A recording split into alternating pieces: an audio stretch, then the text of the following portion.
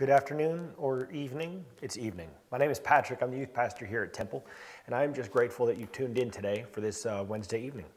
I'm going to be kind of bouncing around. Well, you know what? I'm just going to get right to it. Let's pray, and then we'll dive into what we need to talk about. All right? Father God, we're going to be tackling some difficult topics and not even getting into it and breaking them down. God, we're going to be looking at the hard questions, and we're not going to break them apart. So God, give us the will afterwards to find the answers. God, as we learn today how and why it is important to seek the answers to these questions, please, God, give us a passion to find them. We pray this in Jesus' name. Amen. All right, as I said in my prayer, you might have been able to pick up that we're going to be looking at some of the tougher questions in the Bible, and we're not going to answer those questions. In fact, we're going to give you the tools to answer them, to find the answers yourself, or to more accurately, seek those answers from He who provided them.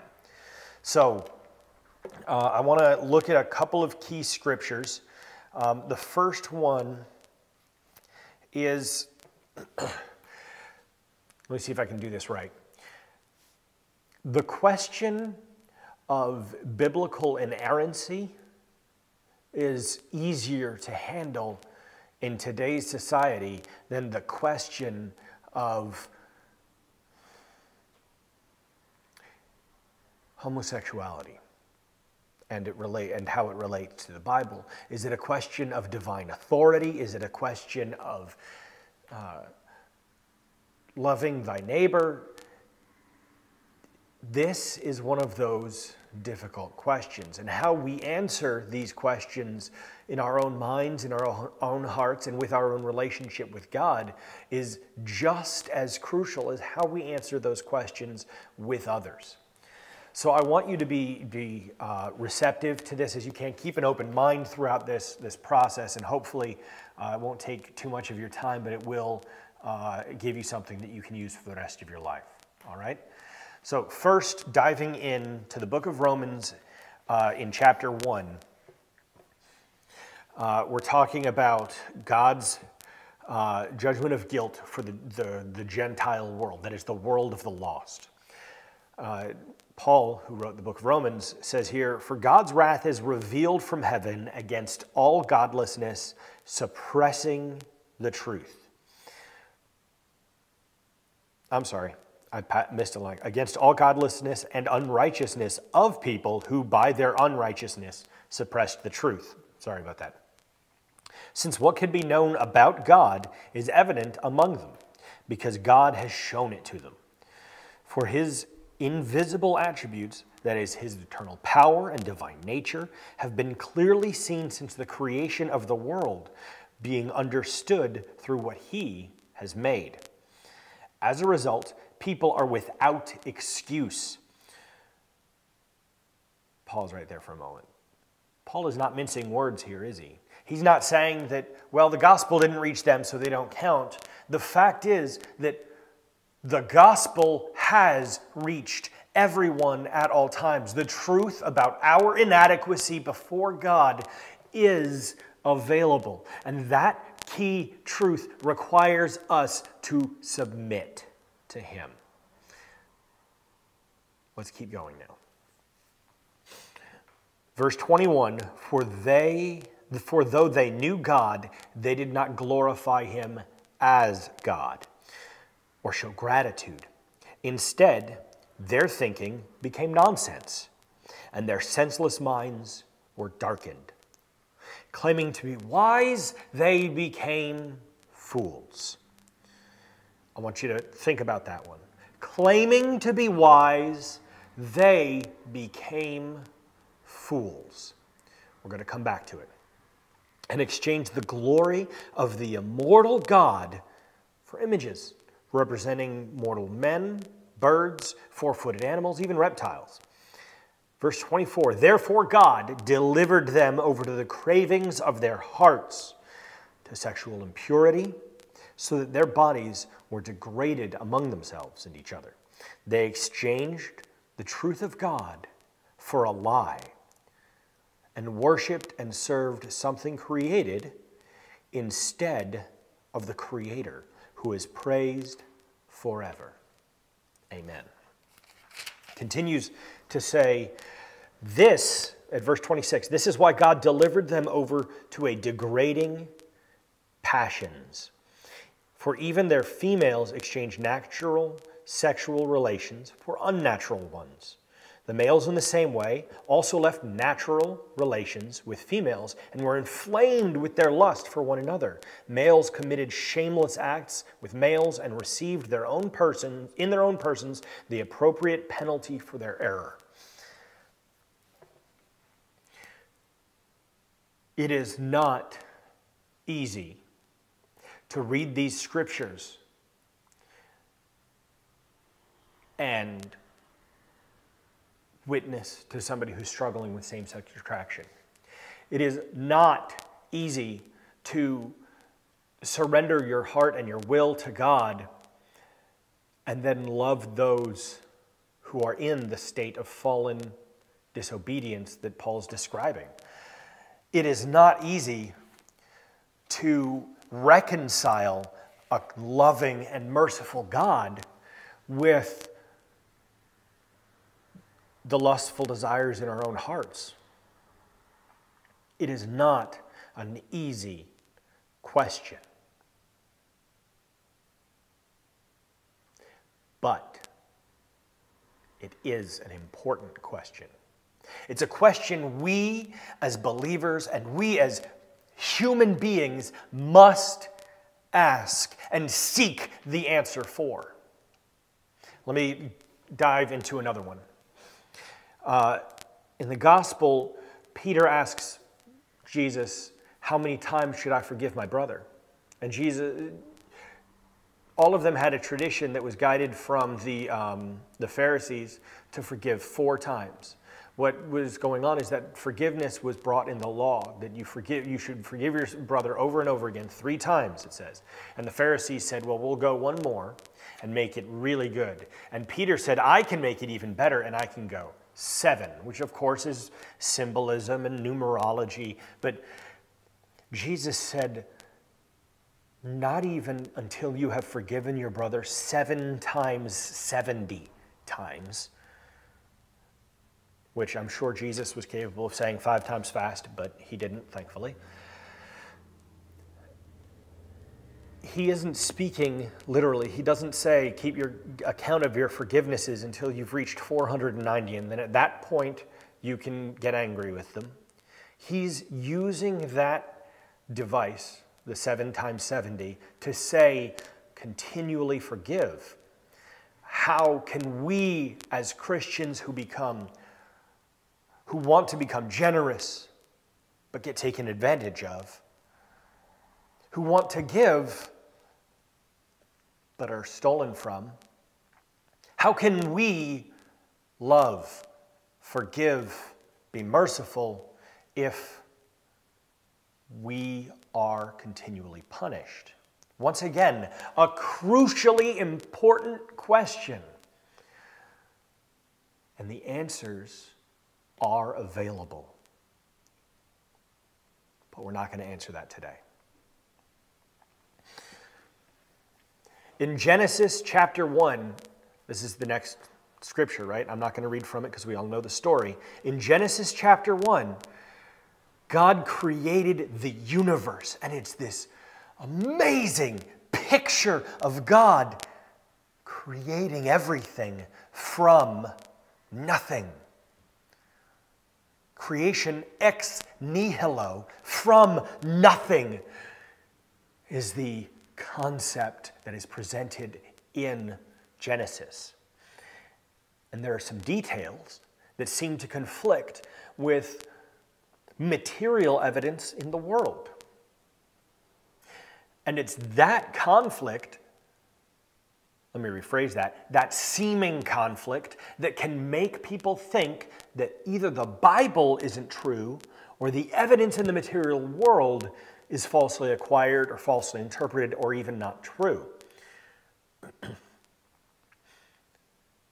Again, an important question to look into. Why 7 days of creation? Why not 7 eons? Or maybe 7 is a metaphor for 7 time periods. Maybe there was a tremendous pause between the first and the third day. Or maybe time close to the earth continued moving even though the rest of the universe it stayed still. There's all kinds of different theories posited and evidences and proofs on one side and the other of the debate. Here is one of those important questions. And it's crucial that we don't forget to investigate the question. But this is one of those important questions that's important for a different reason than the first two. What about debates or discussions or arguments between the translations of the Bible? You'll have people who say that the King James Version, the 1611, the real one, is the only real Bible. But then again, you'll hear things like the Holman Christian Standard is a more modern, scholarly approach, or the NIV or the ESV has better interpretation of the historical, verifiable evidence. Or that divine inspiration only came in its original authorial language, Hebrew, Aramaic, and Greek. Why is the question of translation important? As you can see, these are some crucially difficult and important questions. How we answer them is the small potato. And like God says, if you are faithful in the little things, you will be faithful in the big things. So I want to take a look at some of the little things, but also I want us to see the big things, the big picture for these questions, what we're really driving towards when we ask these questions. So let's dive in. Do you want to go reverse order? Let's go reverse order, deal with the easy stuff first. Yes, King James commissioned a Bible to be written in English, and it was significant. It was an amazing and gorgeous translation written, as predicted, and published in 1611. It was a translation from Latin and from Old English, a combination of those two copies of the Bible. And those are both, again, brilliant translations. But none of them are the original language. The language that the Bible was originally written in, and the secret is there isn't one. Let me explain that a little bit. We don't have a copy of the Bible written in its one original language because the Bible was written in 3 original languages. And the people writing it probably spoke more than one, probably more than 3 different languages, even at the time of their writing. If you look at the Gospels, you'll see men and women going about speaking Aramaic, reading Hebrew, and writing the Bible, the New Testament, in Greek. Why is this that we get stuck on the words as specifically and minutiatically as we can when it's gone from translation to translation to translation to translation? The truth is uncertain, or at least it can seem that way sometimes. We can feel like maybe the Bible isn't as infallible or untrustable or unfailing, I guess, as it could be. It could seem to our eyes a reason for doubt. But let me ask you this. Have you ever seen someone or know someone or heard of someone who's come to faith by reading their Bible? I do. I know several. myself included. And what version of the Bible were they reading? It doesn't matter. It doesn't matter if they're reading the Turkish Bible or the Chinese Bible, the Arabic Bible or the English Bible, or the NIV or the CSB or the Message. The truth will pour through the text. See, the Bible itself is not a magical book. It's not some strange leather-bound Necronomicon found in a wizard's lair that if you were to read one of the pages, you'd be granted some divine power. But it is the key. That is, it's the record of what God has done to describe his attributes and demonstrate his character for human beings. No one Bible is the single most holy Bible or most unattainably perfect Bible. So to seek the answer of the ultimate or the perfect translation is to dive into a quest for truth, but the guidance is here. First, last, and primarily, do so in a state of prayer, with your mind and your heart surrendered to learning from God what he has to teach you, instead of trying to find a flaw or reading it to have read it because, you know, it's the third day in my Bible reading plan for the start of the new year, and I just need to make sure I've read the third chapter in John or whatever.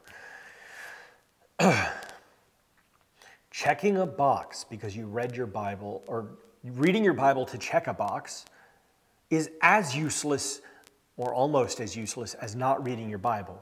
We as Christians should so be desperately and fervently after the truth of God that we not only enjoy reading our Bible, but we enjoy and desire to have more from it than simple words on paper can offer. We'll bring commentaries and notebooks, and we'll bring Greek and Hebrew lexicons if necessary. It's okay to dive deeper because God did layer the Bible with that depth.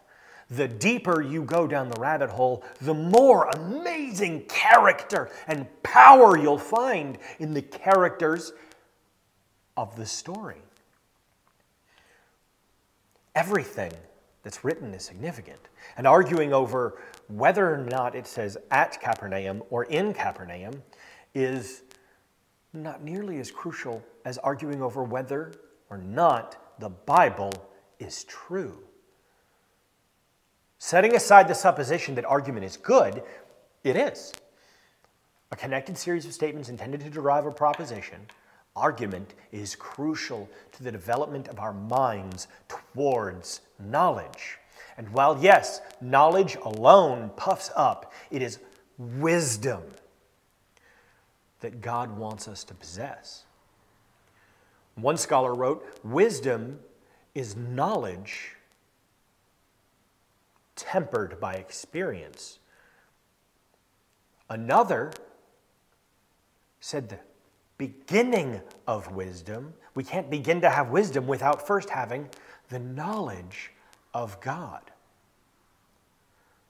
So how can we know God if we don't read our Bibles with a desire to go deeper and to get more from God? We must be so thirsty after the truth of God that we cannot do else but seek him more fully and completely. Never replace the Holy Spirit told me. Never replace the Bible says with what the Holy Spirit told me.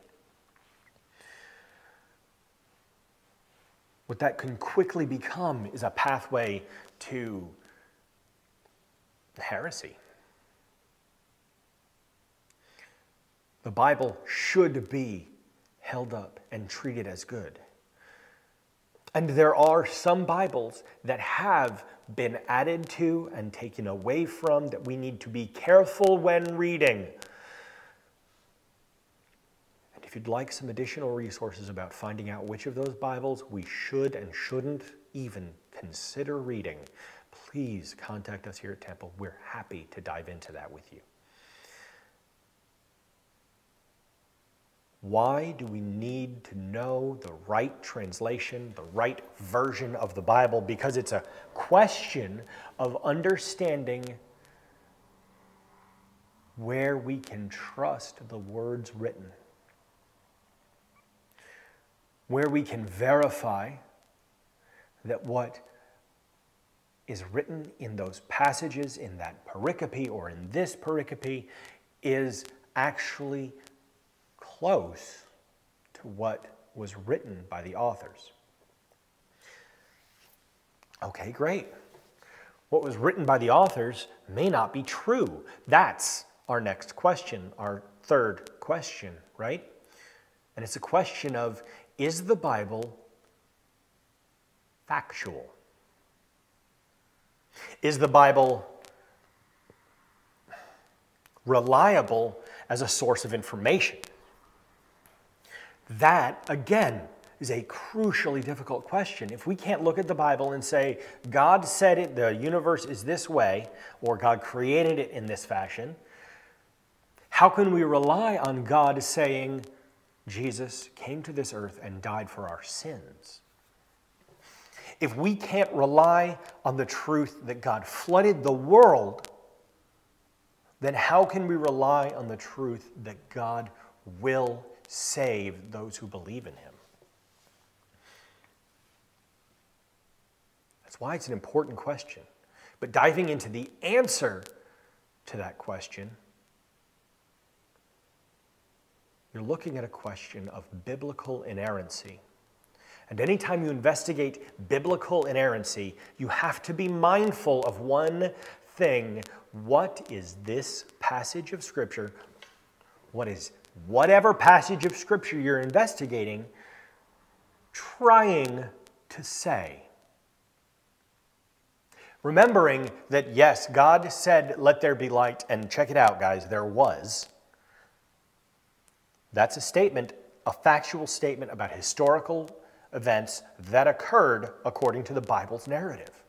You can take that to be a historical narrative because that's how that section of Scripture treats itself. But you cannot look at Proverbs and say the same thing. After all, the book of Proverbs says there is no God, doesn't it? Kind of. See, what I just did there was called eisegesis. Take a meaning from a piece of the Bible that doesn't have a full meaning, a full sentence or full scope of the rest of the passage. Let me get more detail on that. The fool says in their heart, there is no God. Now, does that mean to you and me that there is no God? That the Bible said it? No. It's saying only the fool has the thought in their heart that there is no God. But God never forsakes knowledge. He says, be careful with knowledge, temper it with humility and wisdom. But you cannot ever give up the rational exploration of God's character. Discovering with thinking and feeling hearts and our whole self, everything we have, the absolute truth of God's promises and his attributes is the key to understanding our walk as Christians. But if we can't look at the 7 days of creation and decide for ourselves to trust God, we've missed the point of that story. Is the Bible literally and factually true? Parts of it are. Other parts are hypothetical stories, parables told within other stories. And it's sometimes very difficult to see those things for what they are. That's why we need to read the Bible with an open mind and an open heart, being willing to learn and to read and to see, but never ever take one passage alone on its own. Never take one sentence or one verse and say, this is what this verse means. Always look at the preceding and the following verses. I say preceding and wave my hand up here because that's where they are on the page above, and the following are below. Now, coming to the question of forgiveness is a question of character. We talked first about struggling with translation, and that's a question of verifiability. Can we trust the Bible says what it should have said? That is to say, as the authors wrote it, does it say it today? Obviously, we can't perfectly trust it, but we can trust that the Holy Spirit will guide us to it through the Bible. Second question we dealt with, even though I presented them initially in reverse order, the second question, is the Bible logistically and literally true? The tough answer is sometimes. Meh. I would love to say it's more deliberate and careful than that, but the fact is that we have to be thinking people. What about the question of our behavior as it relates to people mistreating us? Now, there's tons of reference material for this in the Bible that says how to respond when somebody mistreats you, how to respond when somebody takes advantage of you or swindles you or steals from you. Not just in the New Testament, not just in the words of Jesus or Paul or Peter, but in the Old Testament. In fact, in the original 5 books, the Pentateuch. It tells us how to respond to thievery, how to respond to cruelty and malice. So when Jesus says, forgive your brother, 7 times 70 times, the question that's being asked in ourselves isn't the question that we ask out loud. The real question is, really? Like, do I have to? The real question is, okay, God, I hear you, but where's the exception? The question we don't want to admit asking is, when is it okay for me to not forgive this person for wronging me or stealing from me or hurting me? When is it okay to punish them for what they've done, for me to punish them? And you and I both already know the answer. Vengeance is mine, saith the Lord. That means punishing the wrongdoer is entirely in the hands of God. And if we come to give 9 loaves of bread out to the poor, and one person comes and steals 11 from us, and now we don't have any bread left, then we've got to forgive them. And we've got to continue getting and giving bread, even though that person may be there tomorrow to steal 11 more loaves. Over and over and over again. If you're struggling with this, please read the book Serving Even When It Hurts. I don't remember who it's by, but it's a great book to help serve when people are taking advantage of you, when you have nothing left to give. Continue to give. The real question of forgiveness is that we're struggling with the ability to continue to forgive. Okay, one time I can forgive somebody one time.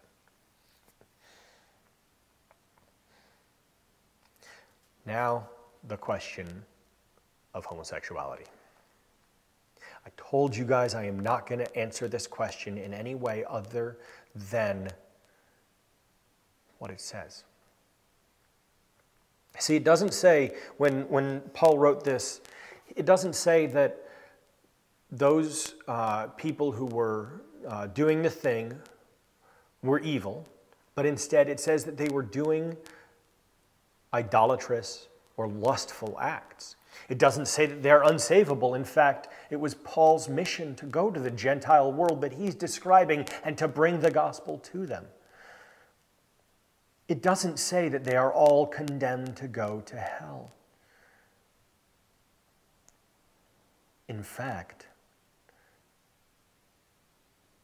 it says in the same book, if you confess with your mouth and you believe with your heart, that is, you say and you do, then you will be saved.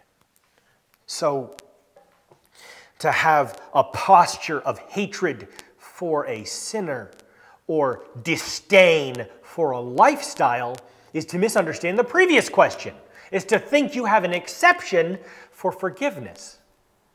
And like we just talked about, those exceptions cannot be our excuse to apply it.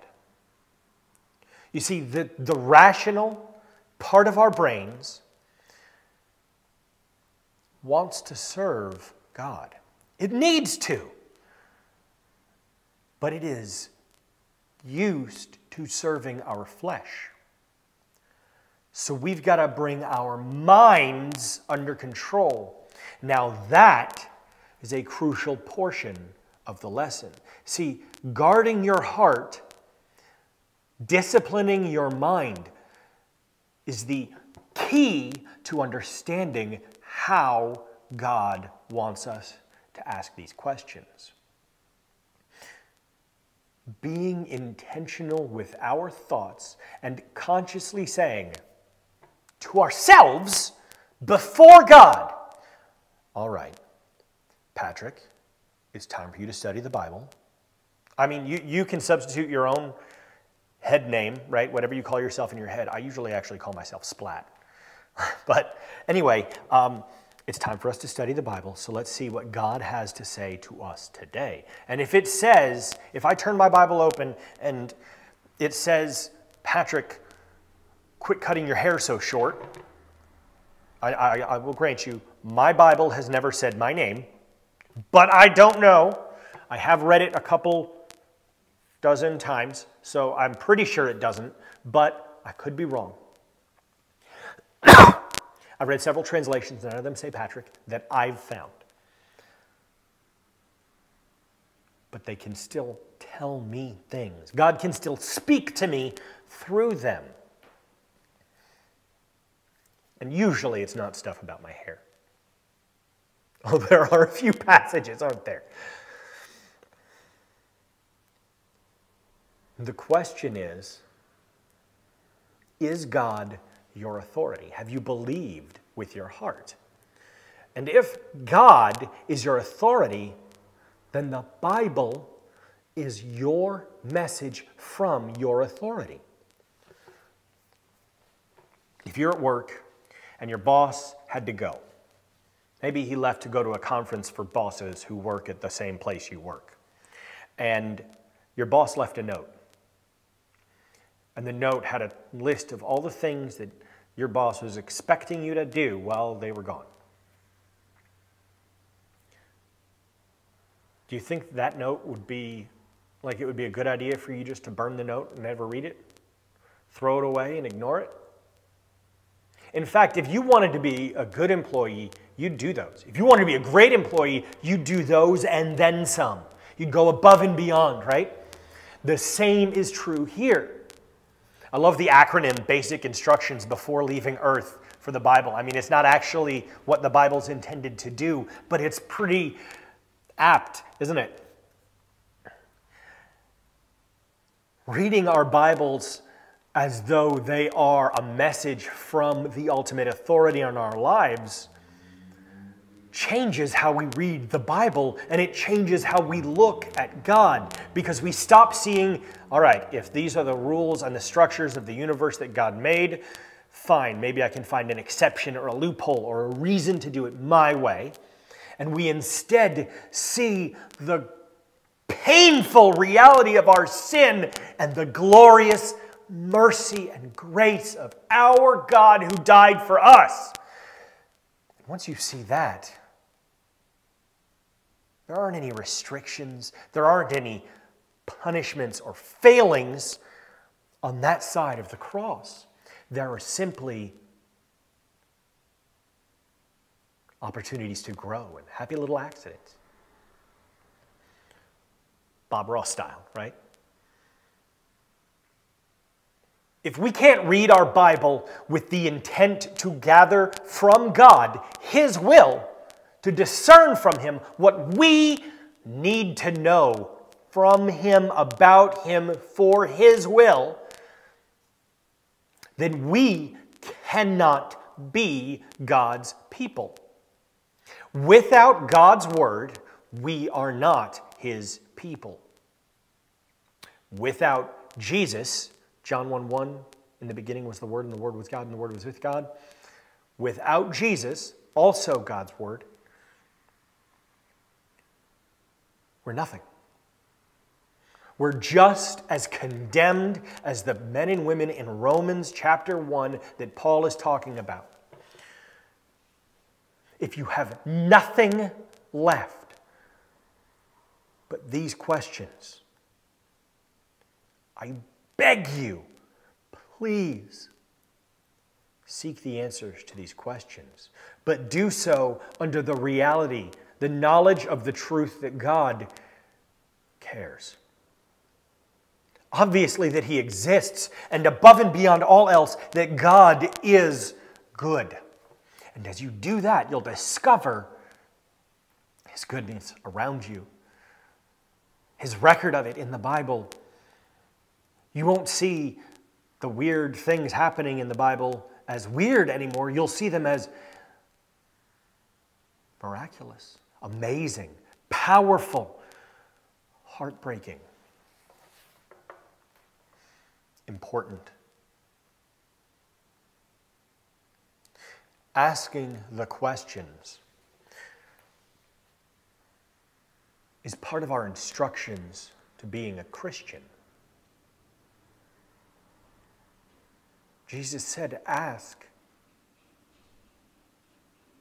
and you will be told. Seek, and you will find.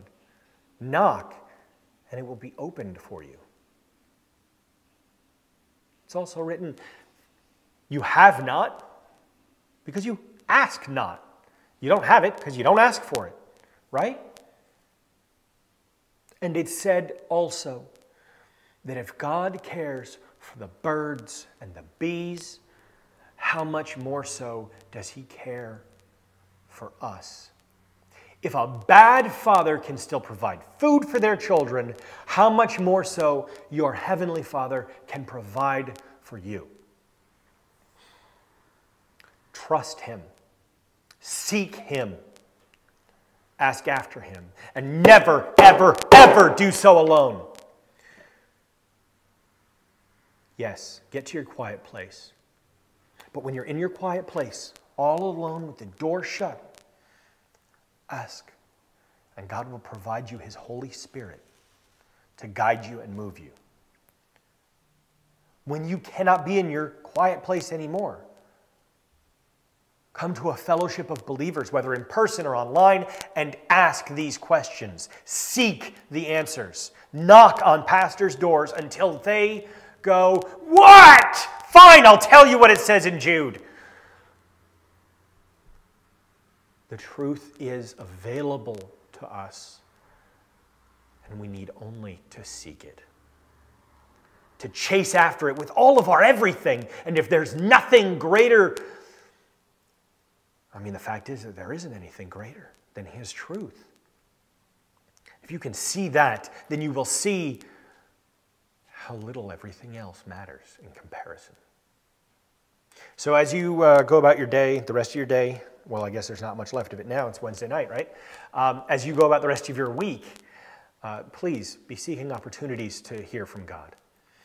Read your Bible, trust your Bible, but also ask these questions to God, of God, and about yourselves. And then when you ask the questions, think about also what you're actually asking. Find the answers. Ask someone else. We're here to help you. Let's pray. Father God, I praise you and thank you that you have been present to guide me and to aid me in bringing this message. God, I pray that you bless the hearts and the minds of those who've heard it, and by just giving them a passion to ask the difficult questions of themselves and of you, God. In Jesus' name we pray. Amen.